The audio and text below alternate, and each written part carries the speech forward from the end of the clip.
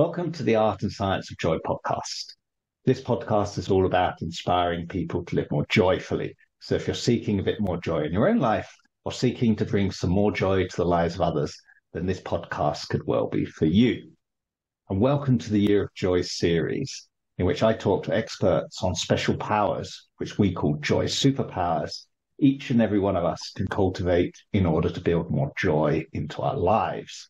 I'm Andrew Cannon, and I have the honor to be your host. And in this episode, I'm excited to be talking with Natalie Siston about the Joy Superpower of positive intelligence. Natalie is the program experience leader at Positive Intelligence, and in her role, she brings positive intelligence to companies around the world through partnerships, presentations, and the flagship EQ program. Informally, she has been named Ninja Nat because of her deft problem-solving skills. Natalie has 20 years and more experience coaching, developing leaders, and strengthening teams in the non-profit, higher education, and corporate sectors. Natalie resides in Dublin, Ohio, with her husband and two daughters. She is the author of the best-selling book, Let Her Out, Reclaim Who You Have Always Been. And in her free time, Natalie enjoys watching her daughters dance, run, play soccer, softball, and spoiling her two rescue dogs. Welcome to the show, Natalie. I am delighted to be with you, Andrew. What a great way to start the day and year. It is indeed, and welcome to 2023, and I wish you an abundance of joy and positive intelligence for the year.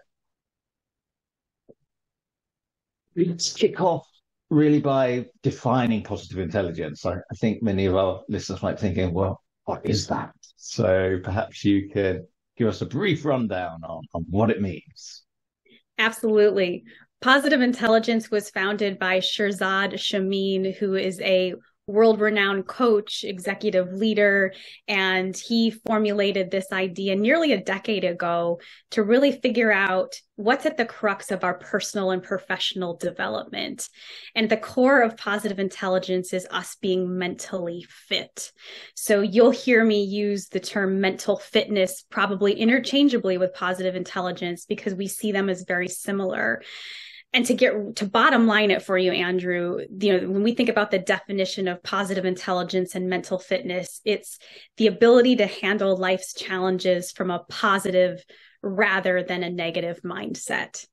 It's one of those definitions that's almost so simple when you look at it on the surface, but when you start to dig beneath, you see how complex that actually is. And that's the body of work we do at Positive Intelligence. Well, that's amazing, Natalie, because I think and I feel it's very easy to get dragged into a mindset of negativity. It somehow seems to be a place of comfort for us. Yeah, absolutely. And science shows that we are pre-programmed to have a negative emotional response instead of a positive emotional response.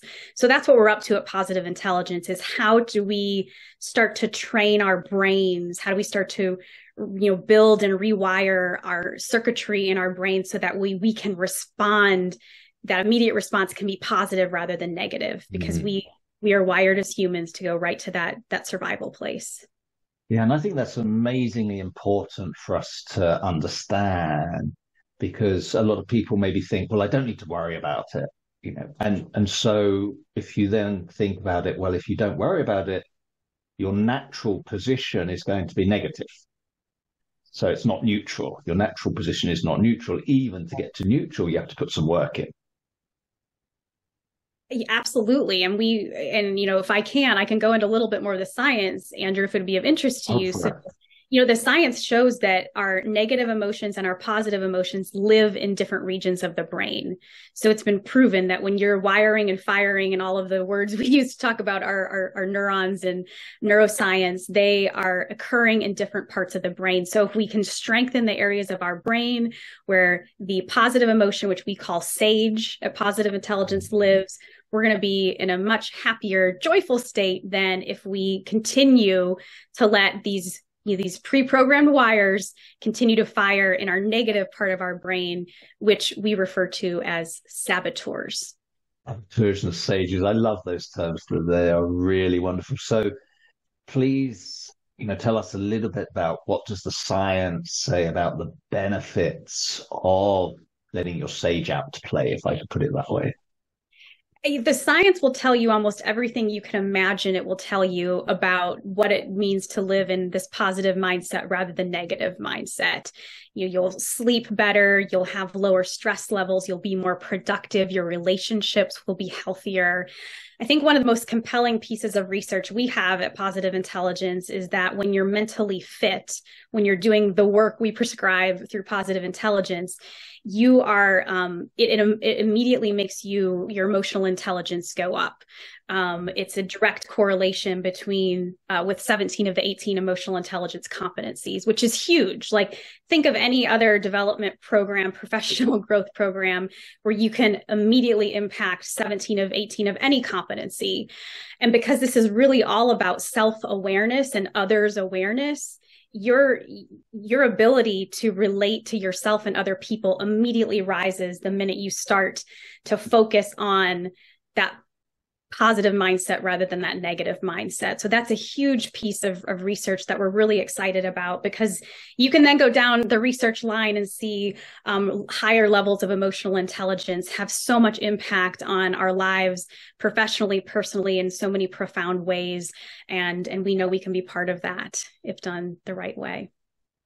Fantastic. And so, this a lot of the work you do is with organizations and companies and helping them, uncover the benefits of positive intelligence. But you mentioned also has benefits in your personal life, in your private life, as well as in your work life, correct?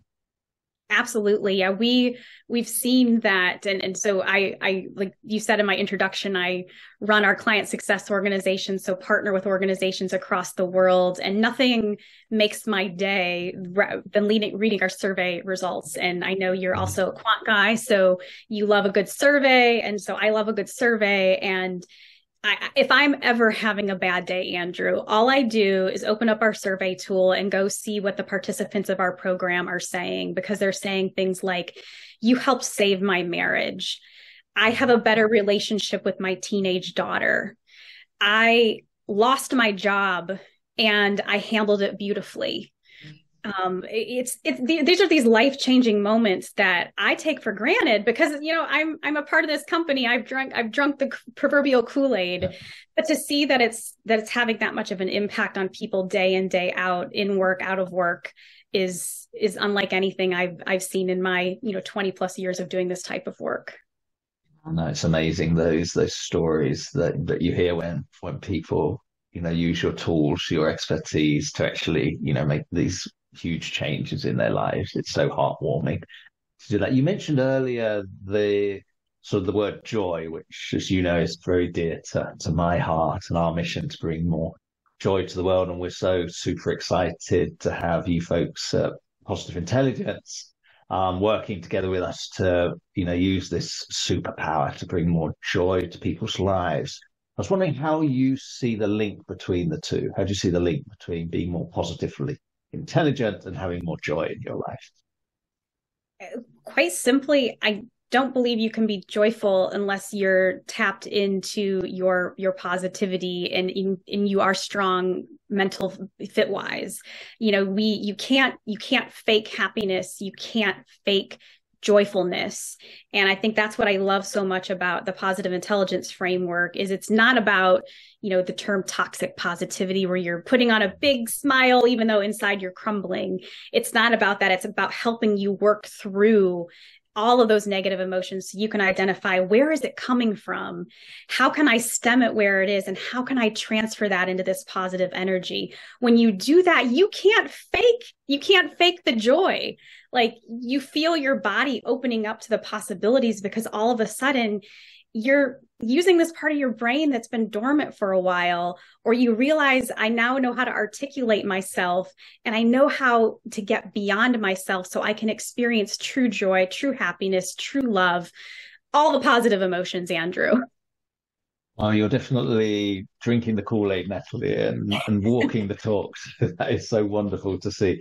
You're definitely at the right place where you're working, that's for sure. And you can see how it's having a positive impact in your own life, which is fantastic. So Could you tell us a little bit about your own path to discovering the power of positive intelligence? Was it there with you as a child, or did you find it along the way?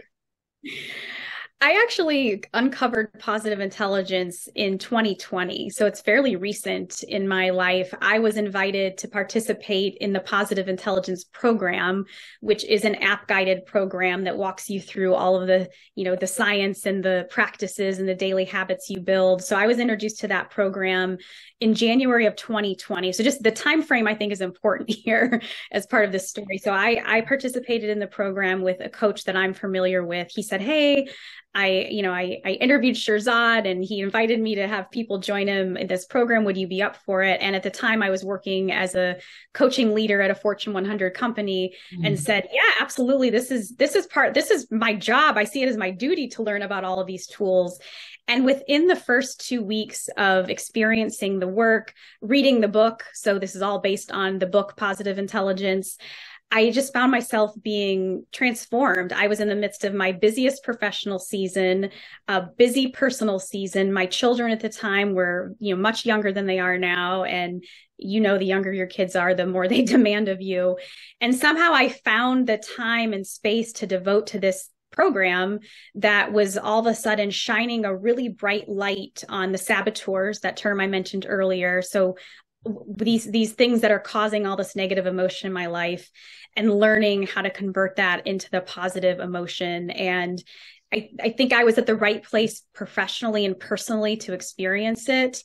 And I was hooked. And I think a lot of the people who've experienced this work will use the same word. They say they're hooked because they realize that they needed in their lives. And I realized I needed in my life March 2020, because we all know what happened March 2020. The world starts shutting down because of COVID. And there were days when I wouldn't do my positive intelligence practice. And there were days I did. And I noticed a difference. It's almost like on the days you eat really good food and you get movement compared to the days where you eat poorly and you don't move and your body feels it. My body and my mind felt a difference when I did this practice. And that's when I knew that I wanted to find a way forward and be more involved with this organization. And the rest is history. It started from that day forward. Brilliant. Fantastic. Fantastic. I can imagine there are people listening thinking that, well, Natalie looks like a natural, positively intelligent person. I don't quite feel that way. But I presume, from what I understand, is that everybody can develop their positive intelligence. And maybe you could share, just some of the steps people could take to start on that journey, wherever they are today. Absolutely. This is what I love the most about positive intelligence. It is super simple to follow. Now, once again, like I said, that definition at the beginning, it's super simple on the surface. And when you dig into it, there's much more beneath. So I'm going to give you the super simple 4-step process for embedding more positive intelligence into your life. And everyone is invited to go unpack that for themselves and learn more through, the work we're going to do together this year, through the resources on our website. So the first step is to recognize when you're in negative emotion, recognize when you're being sabotaged, when you're in saboteur mode, as we call it. So that's the first step, Andrew. Quite honestly, it's just recognizing, negative emotion is happening. And then, awareness. So step 1. Step 2 is pausing and doing something we call a PQ rep. So PQ stands for positive intelligent quotient, much like you have EQ, IQ, we have PQ. You do a PQ rep, which is a sensory experience you might do for 10 seconds, you might do for a minute, you might do for 2 minutes, whatever you need to do to regulate yourself and pull. And what happens in that PQ rep, you're pulling yourself from that negative thinking pattern into a neutral or positive thinking pattern. So that's step 2, is to pause and do what we call a PQ rep. And they're sensory. So if people are interested in one right now, it's you rubbing your 2 fingertips together. So you feel such a tension that you feel all the ridges of those fingertips. Doing that for 10 seconds, it starts to send neurons to different places in your brain. So you're wired more positively. Then you choose a positive, sage response. You say, what's the gift and opportunity in this negative emotion I'm having? So it's saying, I get it. There's a gift here somewhere. And it's quite honestly just saying, okay, there's a gift here. Maybe you generate it in that moment, or maybe you say, I know later there'll be a gift in this moment. And then the final and fourth step is you pick a specific sage power, which I referenced earlier. There's 5 of them.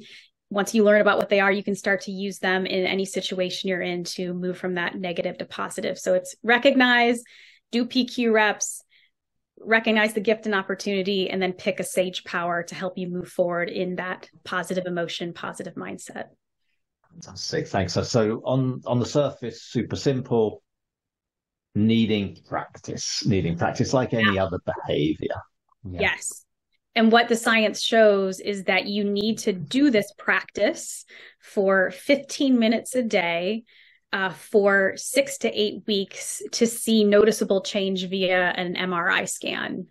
So if you're doing these PQ reps, as I call them, and I like to say I do them with breakfast, lunch, and dinner when I wake up, and with breakfast, lunch, and dinner. So doing 2 to 3 minutes of PQ rep, these brain activation techniques, when you do those for 15 minutes a day for 6 to 8 weeks is when you start to see your brain activity change through an MRI. That's wonderful. That's so wonderful. So I know a lot of the people listening are part of the Year of Joy community, and therefore also are going to be invited to join you and us in the forum where we're going to start practicing these things over the coming weeks. What can people expect there? What are some of the things, the joys in store for them? I love that you asked that question. And I think what's great, and I am a logical person, so I love that it's 4 weeks of an experience, because it's really digging into those 4 steps that I just talked about. And, if people want to get a head start on that, Andrew, I would recommend that they take the saboteur assessment. We have a free saboteur assessment on our website where you can go and you can learn of the 9 saboteurs that we've identified through our factor analysis research. What are the 1, 2, or 3 saboteurs that are impacting you on a daily basis? So we're going to spend time when we're together learning about the saboteurs and understanding how they're showing up and affecting everyday life. And then, of course, we'll be able to have time together to talk about converting to sage and learning about those sage powers. But the first step is definitely going to be to do some discovery on our saboteurs. That's going to be fantastic. And that's going to get people going towards this 6 to 8 week sort of change process that they're going to go for before they really start seeing those benefits kick in and become new habits, I suppose. New things they don't have to think so consciously about, that become second nature with their breakfast, lunch, and dinner, as you said. So I think it's a wonderful thing to help people get on that journey. Absolutely. It's perfectly timed. I think that's when we connected. All of these things just seemed perfectly timed. I don't believe in coincidences anymore. And I think us being together is a sign of that. Absolutely. Absolutely. I think these things go together really, really well. And we're so grateful to have you with us on this journey to help bring joy to people. And talking of which, what brings you joy, Natalie? It's always a question we love to ask. So I'm going to ask you. Oh my goodness. I think my joy really happens in lots of areas in my life. So personally, I get a lot of joy from music. I sing in my church choir, and I am a returning from retirement low brass instrument player via the trombone and baritone. So those are new things I'm starting to pick back up into my life, but it gives me so much joy. I love watching my daughters in all of their activities. Truly, I think that there's nothing makes me tear up more than see my daughters take the stage or take the field, because I see their bravery out there trying new things. And I absolutely melt every time that happens. And quite frankly, I get joy from what we're doing right now. I get joy from the fact that I get to be a person who's introducing this positive intelligence concept to people around the whole world who, I like to say our life is in 2 parts. It's before we know about positive intelligence and after we know about positive intelligence. And so I get joy out of being on that cut line for people where, before you listen to this, you didn't know anything about this. Now you know just a teensy bit more and are hopefully intrigued enough to go start your own mental fitness journey. That is fantastic, Natalie. I'm afraid that's all we've got time for today. So I'd really like to thank you so much for coming on and talking with me today. It's been a pleasure and a joy chatting with you. Likewise, I can't wait to see where the year of joy takes all of us. I'm sure we'll be toasting at the end of the year to a successful year of joy brought by you and your colleagues. Thank you so much.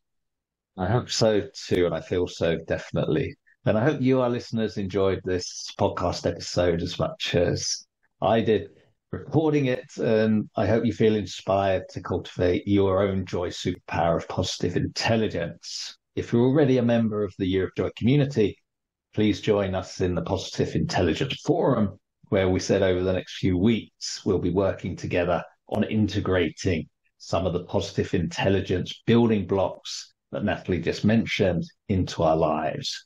And if you're not already a member of the Year of Joy community, please visit our website to find out more and to join. You can find the address in the show notes. And if you want to find out more about positive intelligence right away today, Natalie, can you tell us where people can go?